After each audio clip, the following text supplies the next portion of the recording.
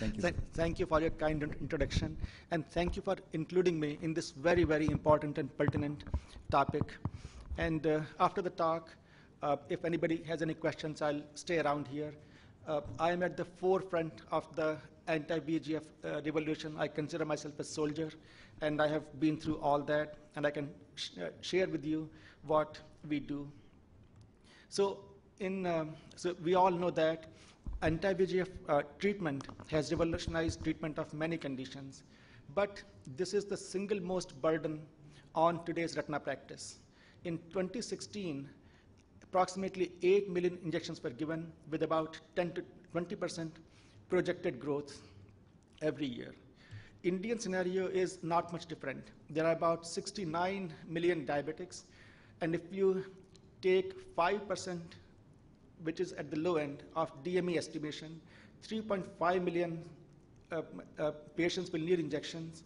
Assuming there are 20,000 AIOS members and each one of them gives injections, each one of will have 350 patients. Most of them will need injections every 4 to 6 weeks, and we can have the same calculations for AMD. So these are the guidelines, which are the latest guidelines from ASRS. And 2014 guidelines, we probably know all of them, and VRSI has similar guidelines. So the purpose of this talk is to discuss strategies to enhance patient safety. And we'll go through all these topics one by one. So the first is timeout.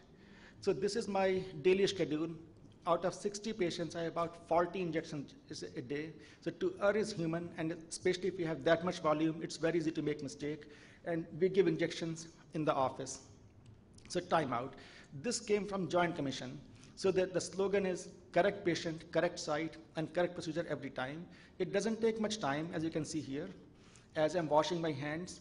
So my assistant has already seen the patient's chart on the computer, so we know it is the left eye, but always pause for a second and make sure that you're working on the on the correct eye. So masks. So we know about this contamination by oral flora is a problem. So ASRS guidelines say that you should minimize talking or wear masks. But minimize talking is not possible because we have to give patient directions, timeout and everything. So we wear masks. No mask for the patient, because if the patient has mask and the patient talks, the air will flow towards the eye. Hand hygiene, so hand washing or alcohol-based gel. Gloves are optional, although the drug label recommends gloves, but there is very low risk of infection without gloves and drapes, so we don't use them. ASRS survey showed about half of them don't wear gloves, and those who do wear gloves, they don't wear sterile gloves. But of course, you want to use no-touch technique and aseptic precautions. Iodine, so we don't use pre-op and post-op antibiotics anymore. Flush is better, but if you are using betadine alone, you want to use 5%, and you want to wait at least 30 seconds. Solid blade speculum, very important, although the guidelines say you can use manual retraction, but using a speculum frees up one hand. Now this is the last part of my talk. How do you measure 3.5 to 4 millimeters in an office setting? So you can use a 30 gauge needle, and that's about, the hub is about 4 millimeters. You can use diameter of a sterile Q-tip, which is about 3 millimeters. You can use calipers, but then that creates a problem. You have to keep a large stock and cleaning issues. And there are injection kits, but there is something which is free, and I'm going to talk about it in a second. So this is the trocar that we use for vitrectomy. Just break off the sharp end, and the back end of it works very well. You can autoclave it in the same pouch as speculum, and you can see it being used as a simple marking device. And so this will also be used to stabilize the globe, to displace the conjunctiva so that the entry site in the conj and the eye is at a different level. And this will also be used to prevent reflex of the drug, which is very important.